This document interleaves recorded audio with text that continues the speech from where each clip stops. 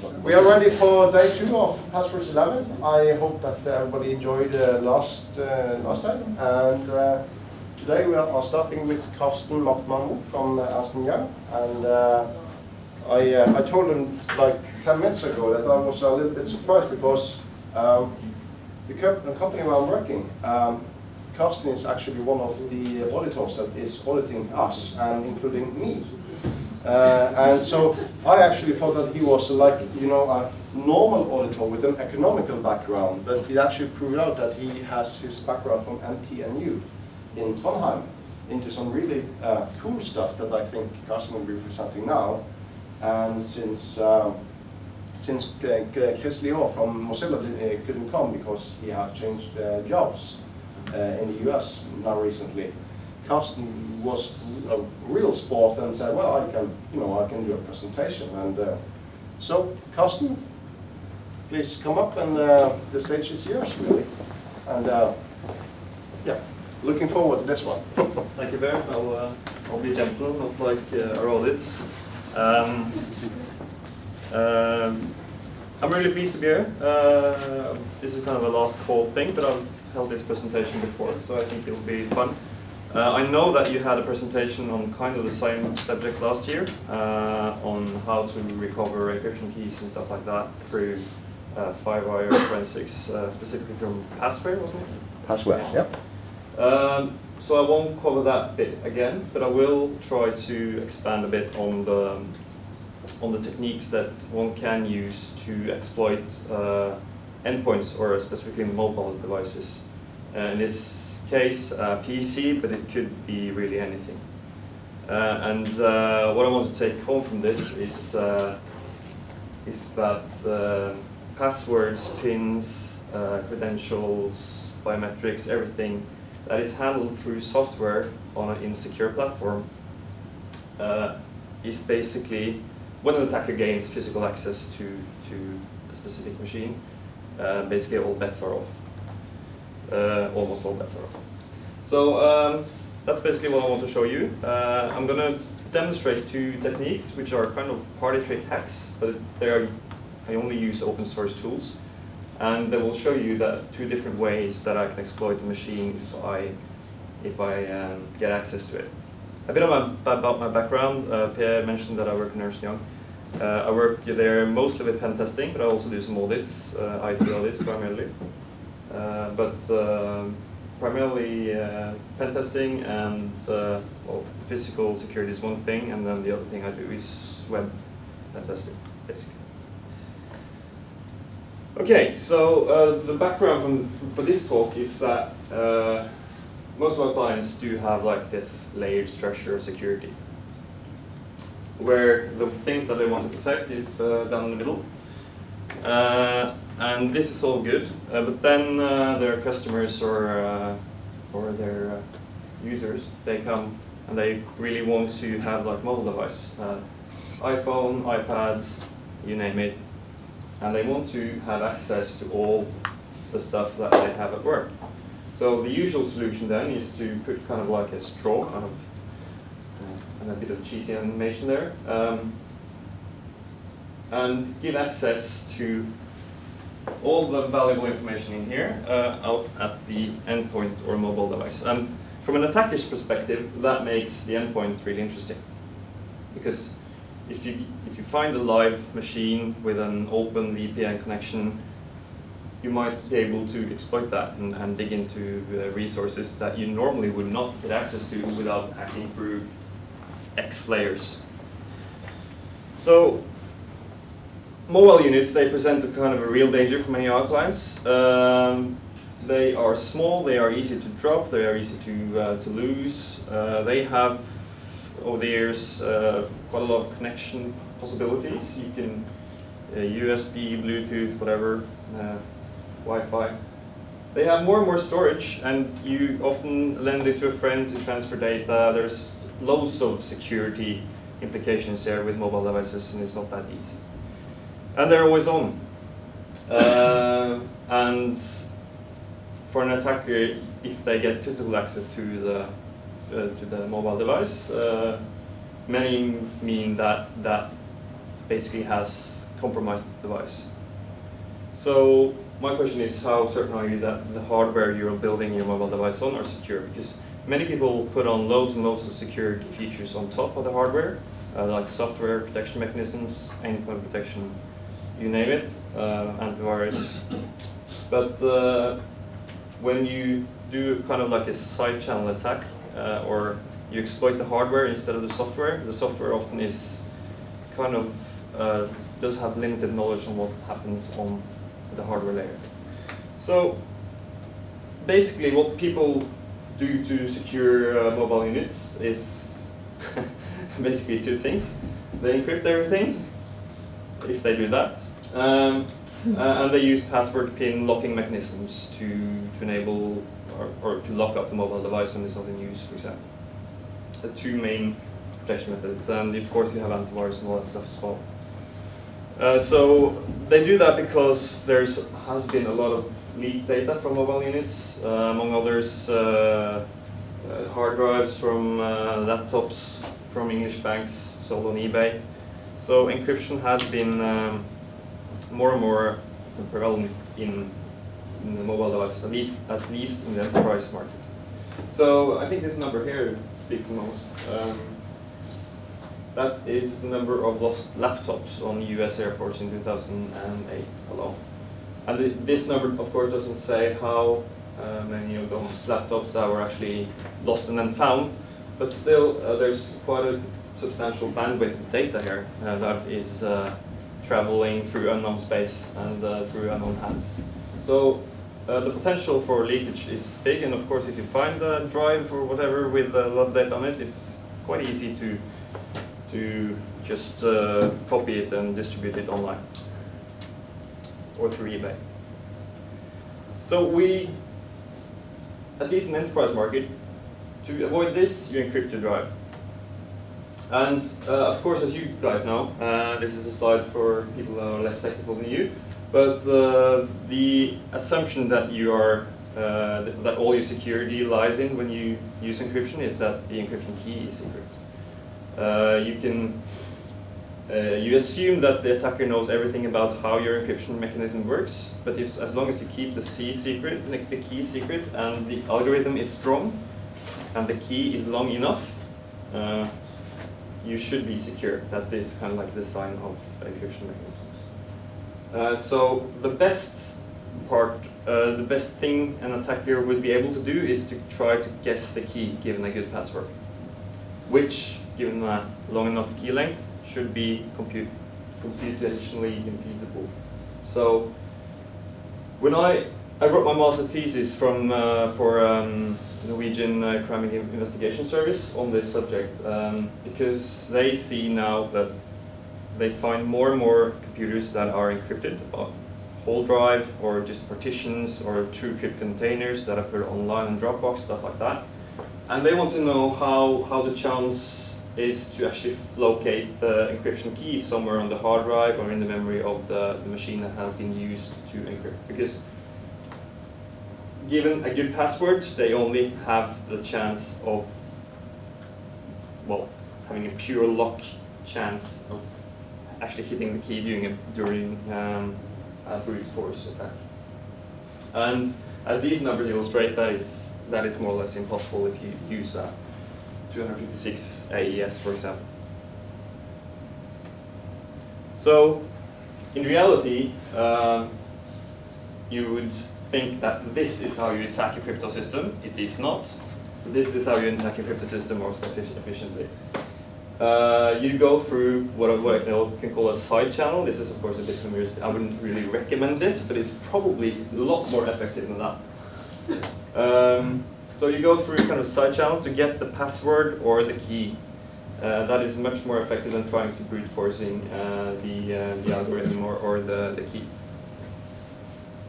So the basis for my master's thesis on NCIS in Oslo was physical memory analysis. So what I want to look at is what kind of data is there in memory when the machine is powered on, and how can forensic experts get that data and get it out from there forensically sound, and analyze it. And eventually, my master thesis were about encryption keys and their properties in memory. So, from a password and PIN perspective, of course, it is really interesting to see how much data is in memory while the machine is on, and also on certain OSs like, for example, OS 10, Mac OS X. The password for if you use file vault, the built-in encryption mechanism in Mac OS 10, the password is actually not wiped from memory while the machine is on. So that is, if you find an open MacBook with an encrypted drive, you can still locate the passwords using just a simple string search through memory, if you can get access to memory. And I'll show you 2 ways to get access to memory. And the first way, I know that was discussed a bit last year as well, where they showed how to fetch encryption keys using FireWire. I'm going to expand on that a bit, because you really don't need to fetch the encryption key at all if you find a computer that is on. You only need to unlock it. And that is because the FireWire specifications permit certain devices, those that use the serial bus protocol, to have direct memory access. And I know this was discussed last year as well, but I'm going to repeat it. When you have direct memory access, you bypass all of the software logic, and you can actually read and eventually write directly to the memory if you connect two computers with a FireWire cable. And that is interesting, but there's only some devices, or those devices that use the serial bus protocol, that has this DMA access. So in order to exploit this, we need to pretend to be another type of device. If I would just hook up this machine and this machine with a FireWire cable, they would be able to communicate, but not through direct memory access. So the scenario here is this little laptop here. It's just a Windows XP box. It could be anything. I've done the same trick with the Windows 7. Works exactly the same. The only thing is that Windows 7 has to have a lot more memory, so it will take longer to search for it and stuff like that. So that's why I'm using XP. It will also work with Ubuntu, you name it, every OS really that permits the FireWire and the serial bus protocol. So this one is full disk encrypted with TrueCrypt. So it has a pre-boot authentication scheme where you have to actually enter a password before you can use it at all. Not like the Windows BitLocker, where you can just power it on and it will power up until the login prompt. And that is, of course, if you understand how full disk encryption works, a big security hole, because it has to load the encryption key into memory before actually unlocking the disk and starting to process the operating system. So if you use standard mode BitLocker, your computer is vulnerable to this attack even when it's powered off. This one is on.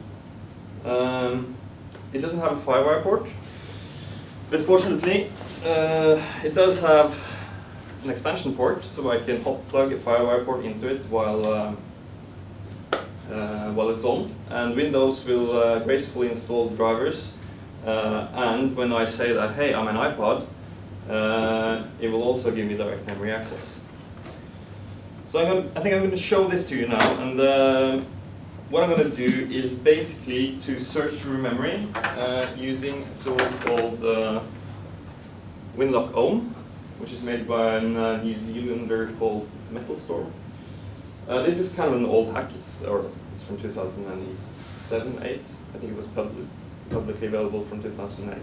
But it still works.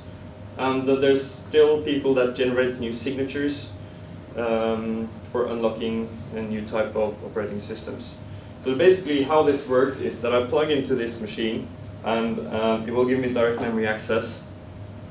And when I get that, I will start to sniff the other machine's memory live, and I will search for a signature, which is basically the call in the in XP that checks for a password.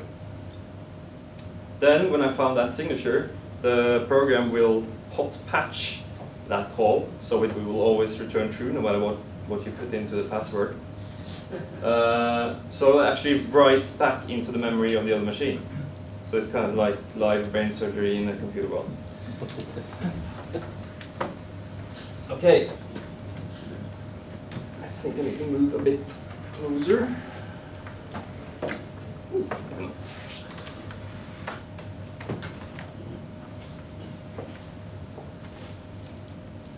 I only have so many meters with fiber cable.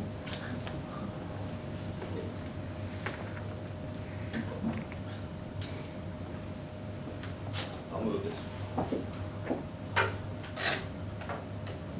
It's not going to happen much on this screen, I can tell you right away, because hopefully it will have nothing. Okay. So just to show you that this is a locked machine, if I enter a blank password, I can't get in, and the disk is full disk encrypted with AES using a 256-bit key. So this should be kind of a strong and protected setup.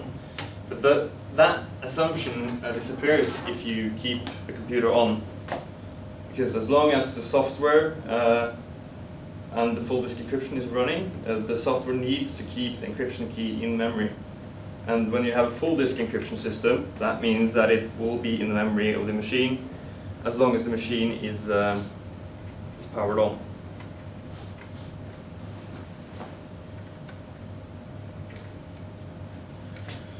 Alright, so what I'm going to do, I'm going to be a bit technical. I'm going to, yeah, you can see this. I'm going to load some custom-made drivers into the OS here, because I need to be able to write to the FireWire device, which is not really common.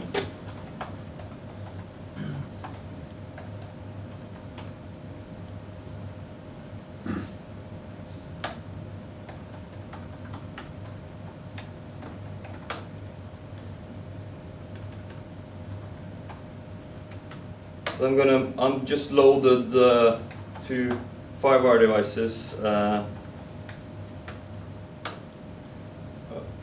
Sorry. Just to be able to actually communicate with this machine, and I also need write access.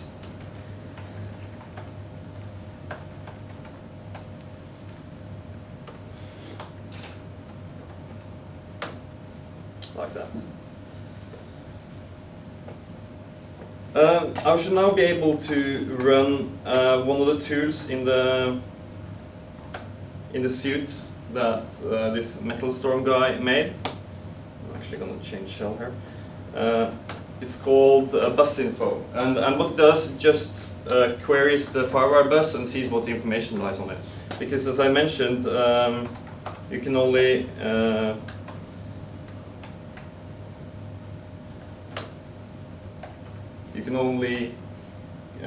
communicate over DMA with this one if I'm an iPod, and I'm going to show you now how to become an iPod for those of you who doesn't know how to.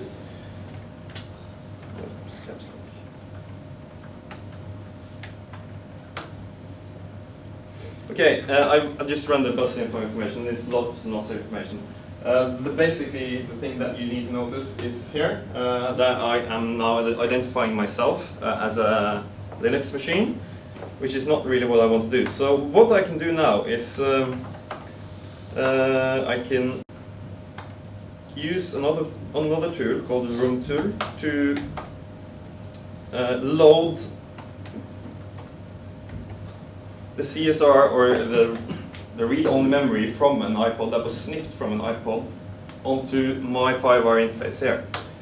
So if I run the bus info again, you can see now that I'm now identifying myself as an iPod, a FireWire iPod. And the thing here is that iPod is one of the devices that uses the serial bus protocol. And that means that when I connect this machine, it will say, ah, 5-wire iPod, okay, you use the serial bus protocol, here you go, direct memory access. So,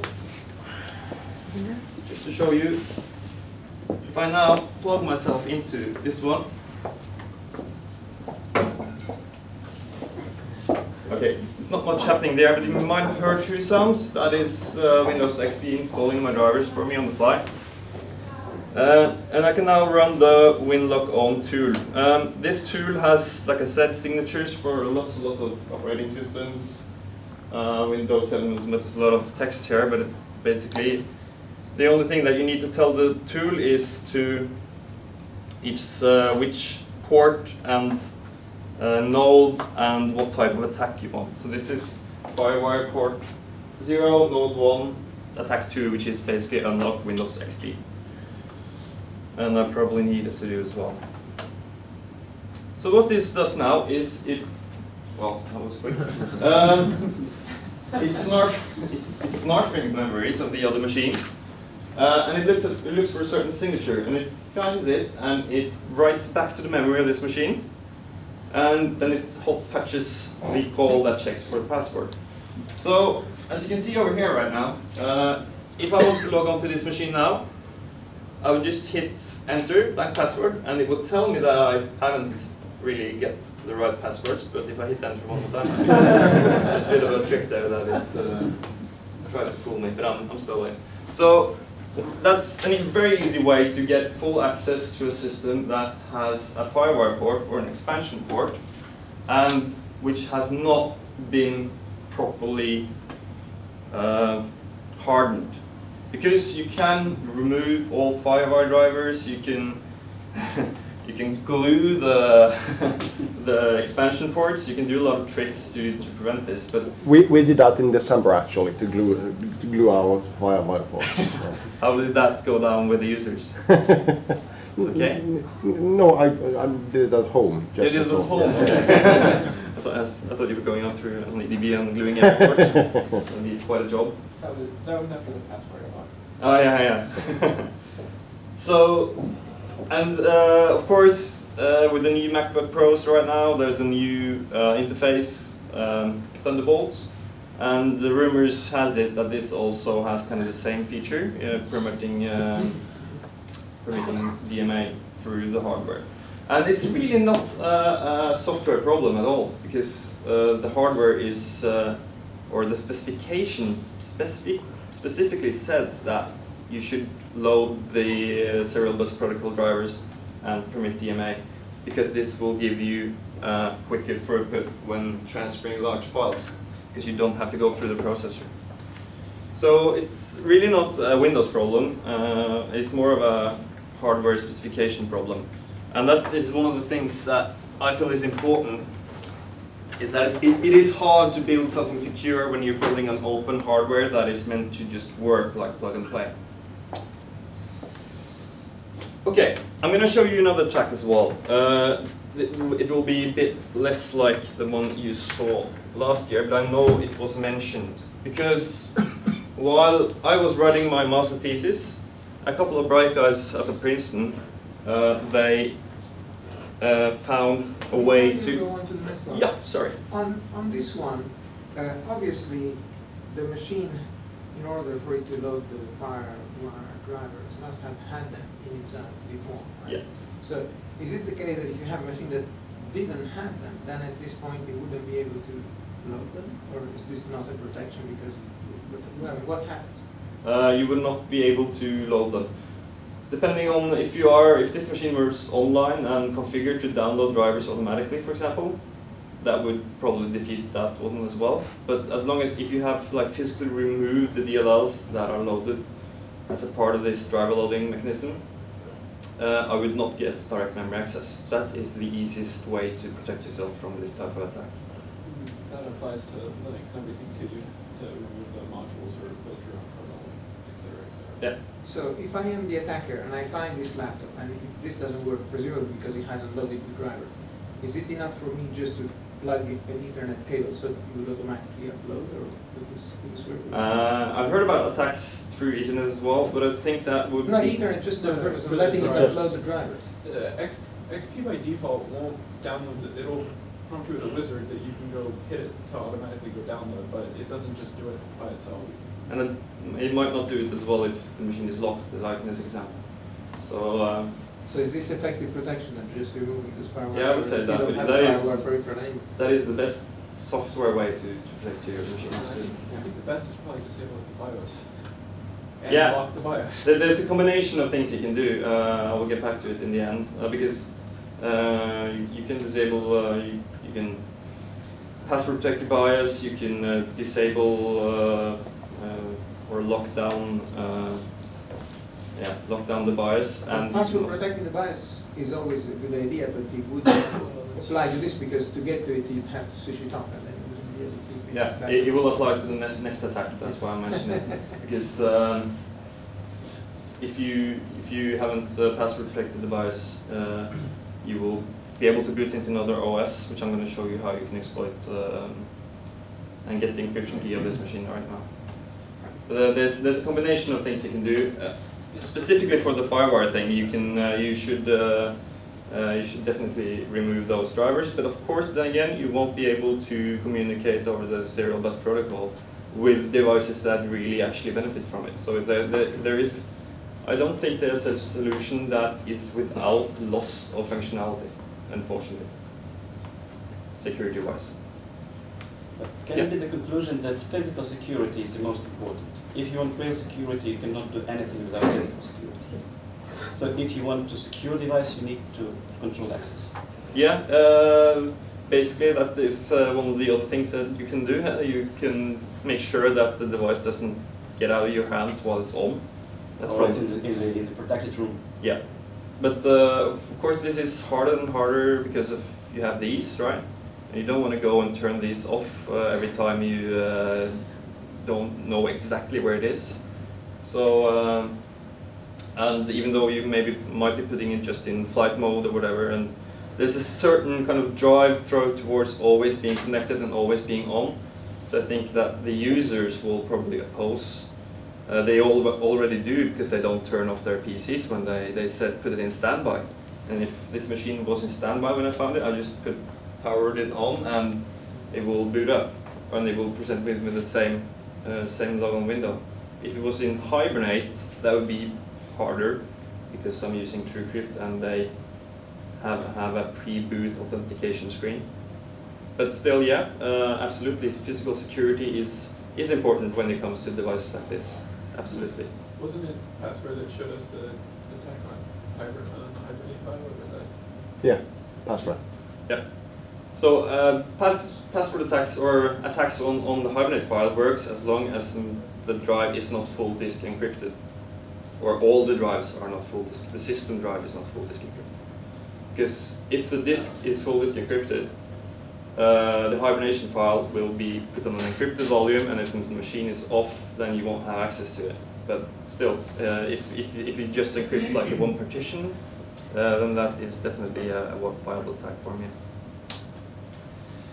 So, but these Princeton guys, they found a way to do the cold boot attack, and I know that this was mentioned last year as well, but I thought I'm going to demonstrate how they actually do it, because it's not that hard. People think that, oh my god, you have to use like a freezing fluid nitrogen and whatever to do this, but it's not really hard, and it works.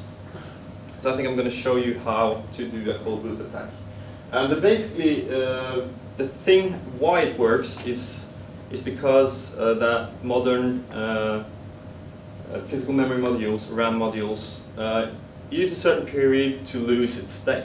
So if it's powered on and you cut the power, it uses a couple of seconds to like zero out.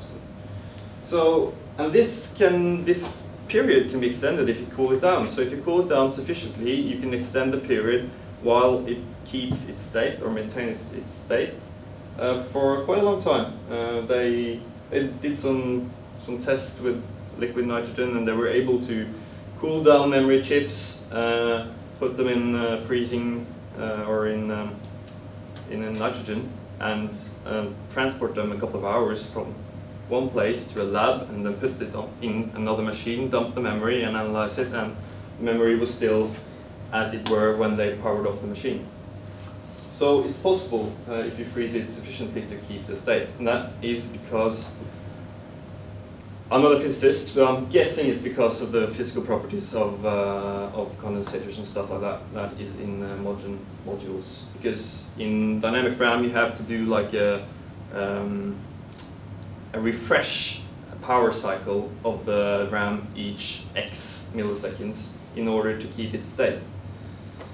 So in order to keep the power consumption low, and also in order to keep cooler RAM chips, I would guess that it would be a desirable property that the RAM chips would need only a few power cycles each second to keep its state. So I wrote a program that does the analyzing bit, because when you get the memory dump from the other machine, you need to analyze it. So what I did, I basically created a program that can search for AES twofish and serpent keys, and I've tested it in a lot of systems, and usually all like full disk encryption systems are vulnerable to the attack. The Princeton guys actually fully automate this so that you can just hit enter almost on this machine and just reboot that, and it will dump the memory and analyze it and unlock the disk on the fly. I'm going to show you how to find the encryption key. Because as long as the full disk encryption system runs, it needs the key in memory. So if you are able to get a fresh copy of the memory, the encryption key is there. So again, not a Windows problem, but still there's a lot of software that is vulnerable to this type of attack. Okay, so I think I'm going to show you. What I need is basically, I'm going to dump the memory over a crossover cable from this machine and to this machine. So what I need is dust off, or the thing that you use to remove dust from components and stuff like that. If you invert this, you get only the, I don't know what this is called in English, but the gas that it uses to propel the air out of the box, which is basically ice cold when it hits. It works very good you can freeze grapes with it and stuff like that as well. It's really cold. Now I'm going to use that yeah, probably. This is the US. I guess it would be like a huge sticker on this. If it's I think it's a warning somewhere that you should hold it upright while blowing. Yes. I'm gonna disregard that. And I need some plastic foil in order to. This is kind of like a housewife hack. So just to try to keep. I don't want too much moisture or condensation on the chips. And what else do I need? I think that's that actually. So the first thing to do is just to connect the two machines. And I apologize for those of you who might have seen this before, because I've seen it been done before as well. Let's just assume that the password on that machine is still intact in memory, and that that I haven't hacked it already. Let's see. Question. Yep. That computer, you changed the memory. If you reboot it, it will be sort of protected again, right? Yeah. Yeah. Yes, it will.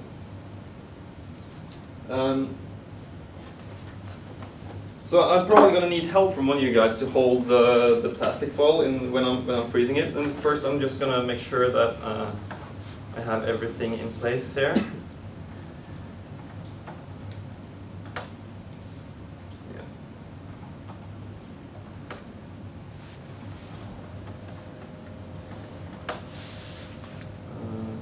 So I just made a short script. What it does, it sets up a DHCP server and a TFTP server on this machine.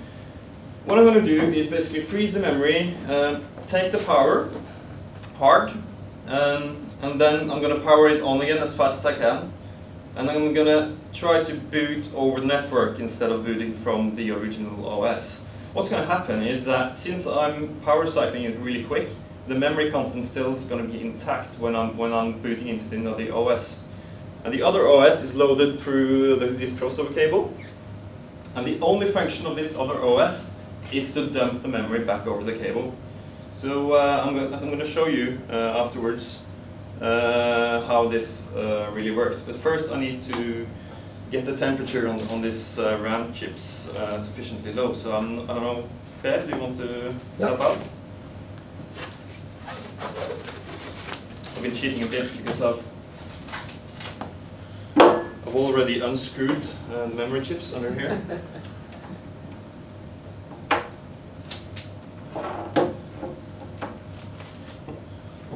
So I don't have to do that. Basically, what I need to do is just to hold it, try to hold it still. Now, I don't know if all of you guys can see it right now. But maybe if you can stand behind me. Wonderful view. What's that? The rest of you guys, I'm happy that you just laughed on that one. Okay, I don't know how. I'm gonna try not to spray on you because that will be pretty cold. Pretty cold. I guess you're gonna feel it anyways. Yeah.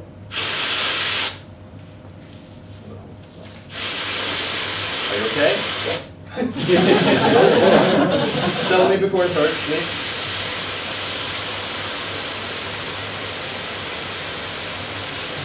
Okay. Jesus Christ!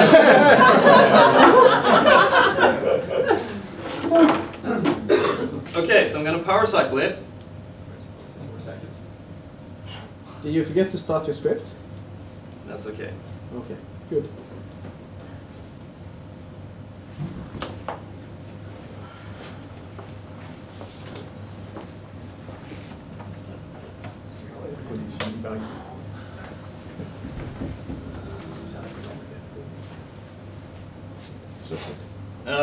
I might be able to show you this actually. You got a permission denied. Doesn't really matter. Okay. Doesn't really matter. Thanks. Let's see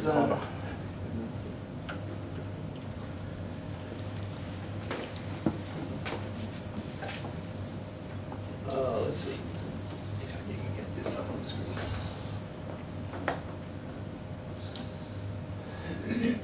Yes, fantastic. Okay, so what you see right now is basically our rig machine just asking for an IP and downloading a memory scraper over the cable. And as you can see, it's just right now waiting for a handshake in order to dump the memory content over from this machine to this machine. So I'm going to give it that handshake.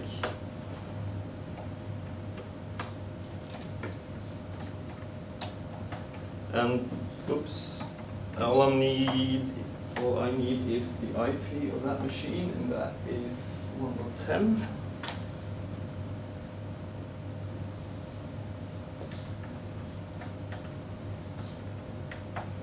I'm just gonna, oops.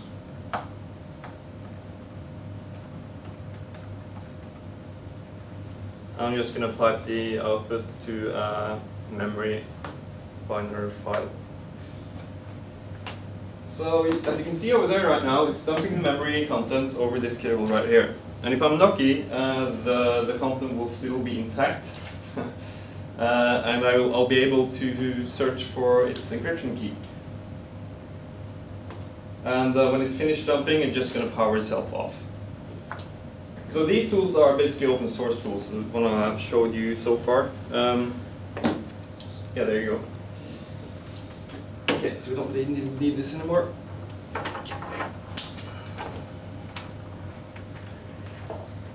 But in order to search for the encryption key here, I'm going to use my own tool, just because I'm here. It's called Interrogate, and this is basically the tool that I used, that I wrote during my master thesis. It's not really maintained, but it still does the job in terms of searching for encryption keys. And just to be quick here right now, I'm going to tell the tool what kind of encryption keys it's looking for and what size it's looking for. It doesn't have to get this as input, but it will quicken the search a bit. And then, since this machine is fairly stable, I also know approximately where in the memory the encryption keys are located, and that is also quite kind of stable, the address. So I'm going to give it a range to look in, and I'm just going to give the file that I just downloaded over the Ethernet cable as input. And what it basically does now in order to find the keys is that it uses the AES key expansion algorithm to locate the keys, because AES and many other encryption algorithms work the way that they expand the master key into a schedule of many keys that it uses in each round of the algorithm. So in the AES case, it does this, and so all the round keys in the key schedule are derived from the master key.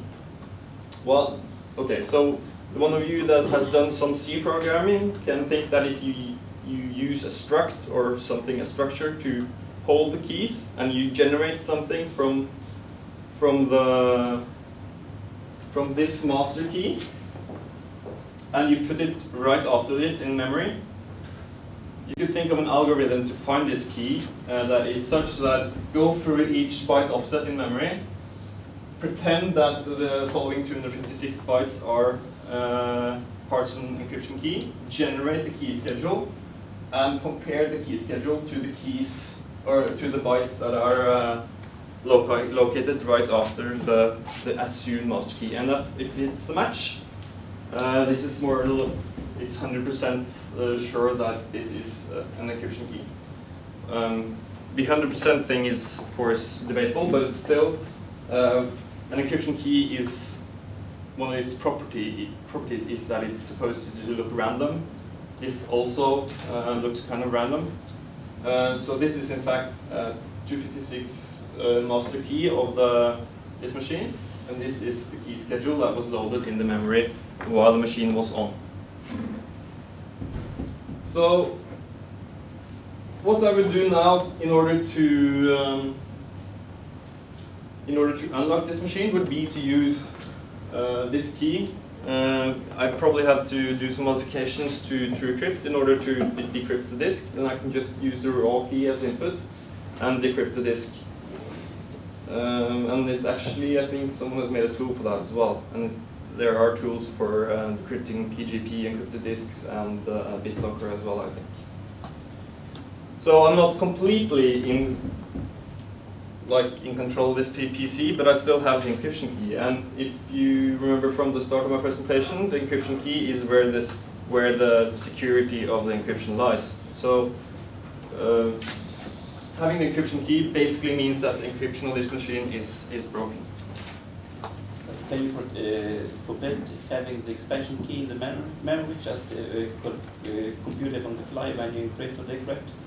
Yes, and that is usually what the tools does. But since this is whole disk encryption, it encrypts and decrypts all the time. So it doesn't have any time to wipe the key from memory. Because these keys are used in each round, each encryption of each data segment. These keys are used, so these are used all the time. So that's why it's always in memory. Yeah, to make things faster. But yeah, if you want to make your tool not working, then you just don't do this. Yeah, but there's how can you find the key in this case? Yeah, there's other ways of finding this key. I haven't mentioned it. You can also search for, if you know the structure of the data structure that is holding the key, you can also search for that using kind of entropy measures and stuff like that. That is how I find. These guys from Russia told last time, so they do some entropy searches as well. Yeah. So you can there's other ways of finding these keys as well. So basically, the problem here isn't that the key is in memory, because that is property of software encryption.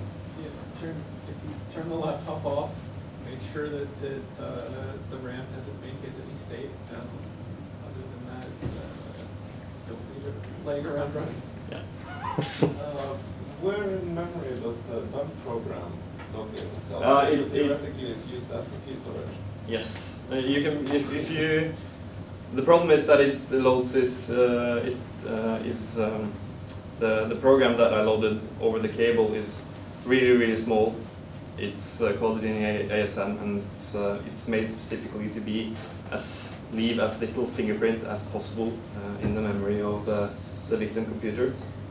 That being said, yes, if you can specifically tell the OS to load the keys into a specific area, that you know it will be overwritten when I try to load the program, that would probably be helpful, but still I'm not sure that you can do that because the OS only sees virtual memory. So you can't really tell where in the memory, and the memory that I get over here is not virtual memory, it's the raw physical bits of the chips. So I don't think you have that as a possibility in modern days OSs. Timothy? Any more questions regarding this? Okay, but anyway, you need to have boot enabled, yes. network boot or other way of boot, and your BIOS inside your notebook should not wipe memory. So some clever BIOSes wipe memory before starting anything. Yes, if you have the, I think most of you guys will remember that old PCs used to have like a memory self-check. That basically wipes out all the memory. So if you want to, you can turn that on again. Modern day OS doesn't really need that check anymore, but that could be a security measure. And password protect your BIOS, and don't allow booting from other OSs. That would also help. But it doesn't look like a big protection because you can freeze your stuff, take the chips and put them in another laptop. Exactly. Yes. Exactly. So, but of course, these are things that you can do if. From an attacker's perspective, you cannot really know whether the BIOS is locked or what obstacles you will find when you boot it off. So if I would be 100% sure to get the memory contents, I would actually take them out of the machine and put them in another machine. Okay. Just one comment. A password locked BIOS isn't really a protection either, because it can still be reset.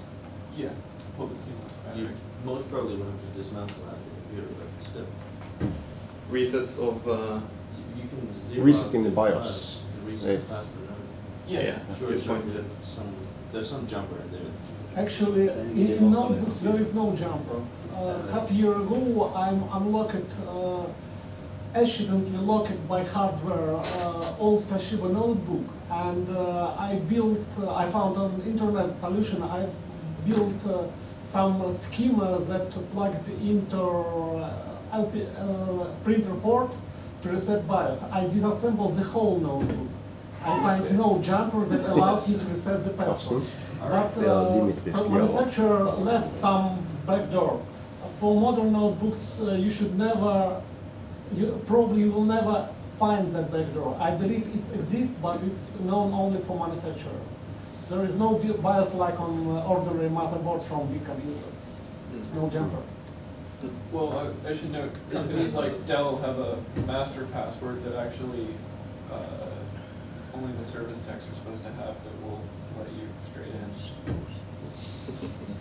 I happen to know people that work. I was wondering, have you tested just moving the chips? Because especially laptops, they are pretty slow in upgrading the RAM types, so it would be quite cheap to have a spare cracked book available. But is it enough to do that? On this machine, yes, it works. Yeah. It depends a bit on the RAM type.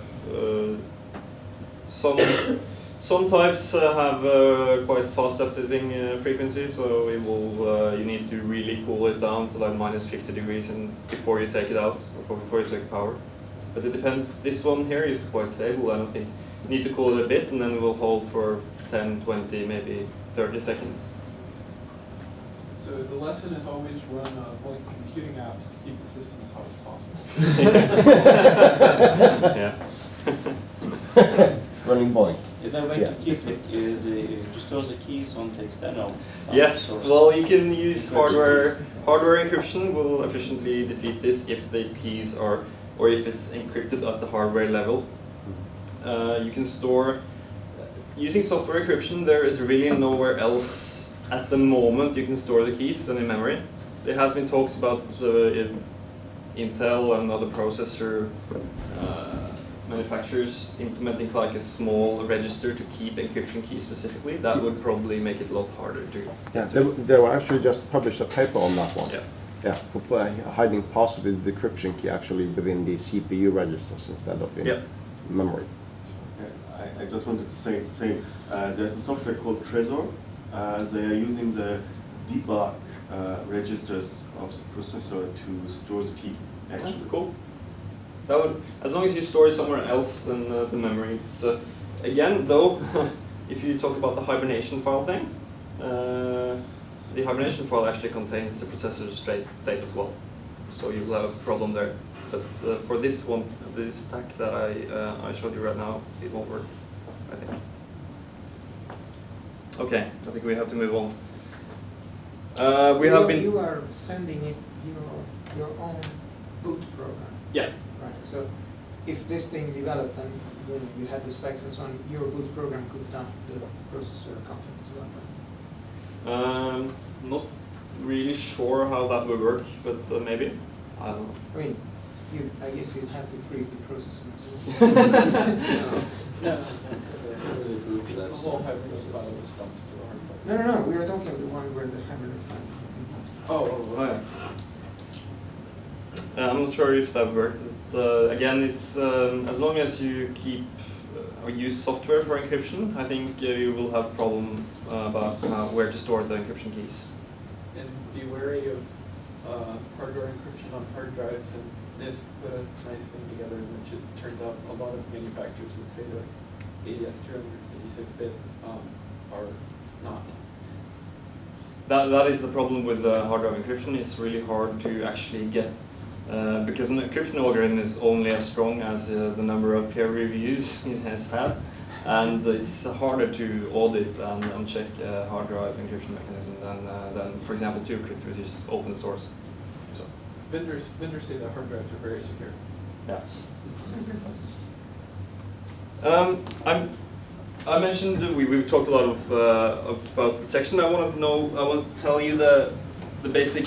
You don't really need very much to attack a physical, at least on a laptop. You don't need very much special equipment. Firewire cables and yeah, I forgot to give you these. And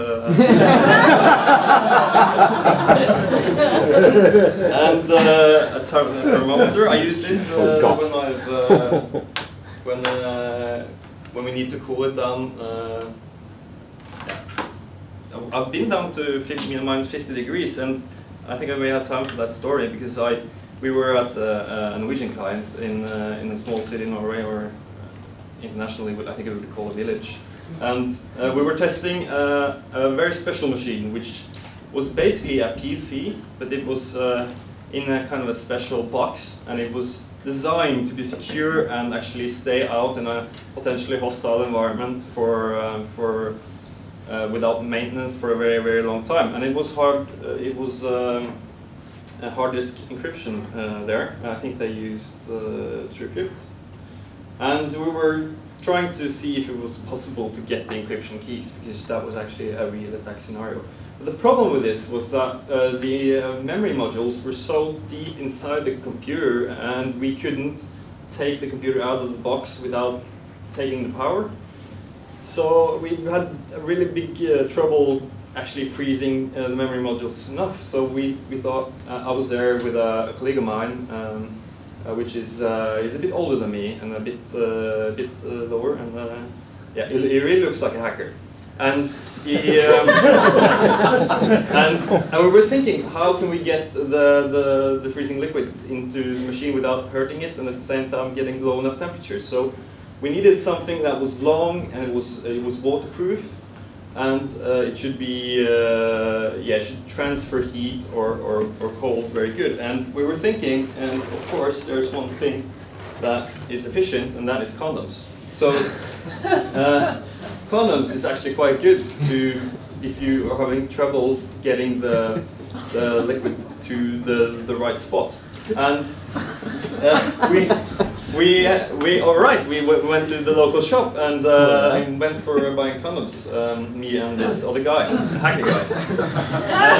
And we were looking at the different types, and we were like, no, not strawberry. I don't think that would be professional. Then I looked at my friend, and he was having this big smile on his face, and I said to him, okay, you have to go outside. I can't. So he went outside, and he went like this, and he's just positioned himself right outside the shop with like the kid outside the candy store. And I went to the cashier and bought this packet, and the girl behind the desk, she looked really weird at me. And then he looked up at this guy, and then I asked her for a receipt because I was going to. So it's a bit of a funny story, but I'm a forensics expert. Yeah, right. So we practice safe hacking, but it actually worked. It works actually quite good. They don't really need big funds to be able to pull off these kind of tricks.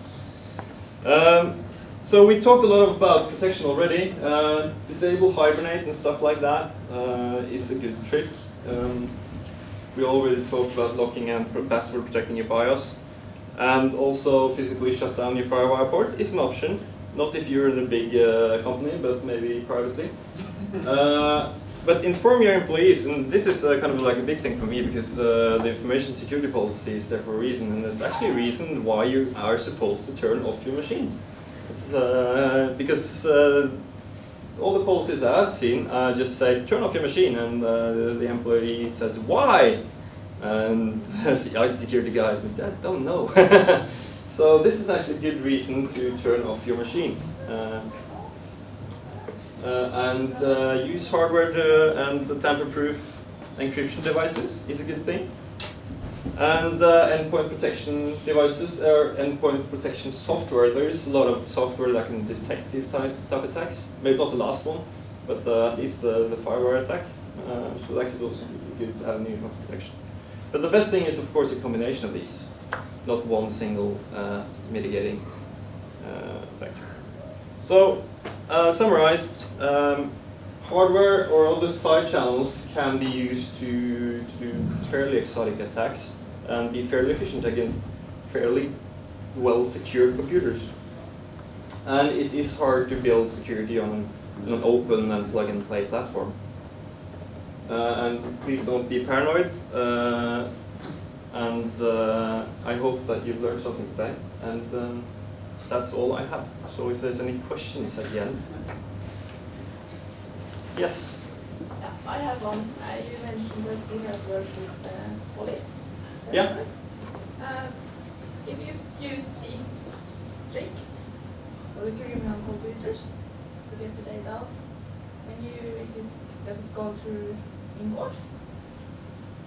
I know there's been actually last year the first conviction that in the US that used memory as part of the evidence chain was actually successful. I don't know. I don't remember if they found the encryption keys and decrypted, or if they found like the child pornography or whatever in the memory. But yes, I know it's been used at least in court in the US. I'm not sure if it's been used in Norway. But yeah.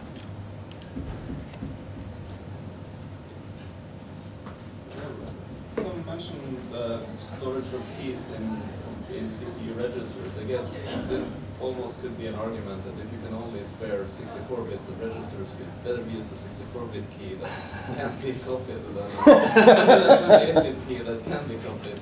Yeah, I don't think that this attack is kind of like something you do. It's more for forensics guys than it is for the regular hacker guy. But of course, it's possible. So if you are really targeted towards one individual or one company, this could be an avenue. But no, I don't see this as a high-risk scenario, but it's still a scenario. So, and if you, I wouldn't recommend using 64-bit keys anymore. No, I know. Another thing was, for instance, on Linux, would it be enough to just blacklist temporarily the firewire bar? Because that's no. Well, you can read the documentation on it. The blacklist, you have to disable the autoloader, and the blacklist doesn't apply to modules that boot-time scripts may load, so you actually have to hack up the scripts quite a bit, at least on Debian and Ubuntu. And there is no work on patching those drivers, for instance, to have something you have to touch in kernel memory to enable EMA explicitly. Something in between. That would violate the spec. Who cares? You're already violating the spec technically because you have a firewire port but it's not enabled. So I suppose you just heard of the kernel. I haven't heard of any discussion about that. Of course, it would be possible. Because the easiest thing was just to move the kernel module somewhere that the scripts won't find them, so you can manually load them if you need to. Well, yeah, you can do that too, of course. Okay, well, we're past time, so I would just like to say thank you, Carsten, and I just hope my fingers will stop working now, so. I'm sorry. So, thank you.